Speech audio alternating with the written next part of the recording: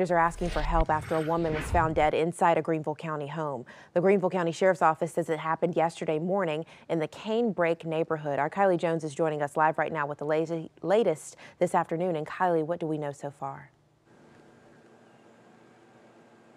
Well, Destiny, here is still what remains of that scene outside this home, again on Canebrake Drive in the Canebrake neighborhood here in Greer. You can see outside the home still taped off, several deputies still on scene. Investigators are now asking everyone in this neighborhood to check their surveillance footage and surveillance cameras for any information. Deputies say they first were called to this home on Canebrake Drive yesterday around 11 a.m. Investigators say a woman was found dead inside. They say she was found by someone who knew her. The neighborhood sits right across from Buena Vista Elementary School. A voicemail went out to parents yesterday.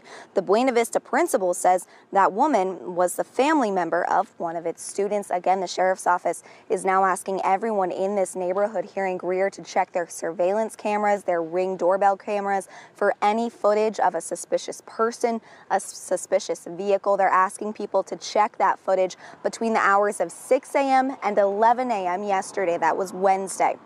If you have any information or relevant video footage, you're asked to call the Greenville County Sheriff's Office, or you can call Crime Stoppers at 23 Crime. We are working to get more details and will continue to keep you updated on this developing story. For now, we are live in Greenville County. Kylie Jones, WYFF News 4.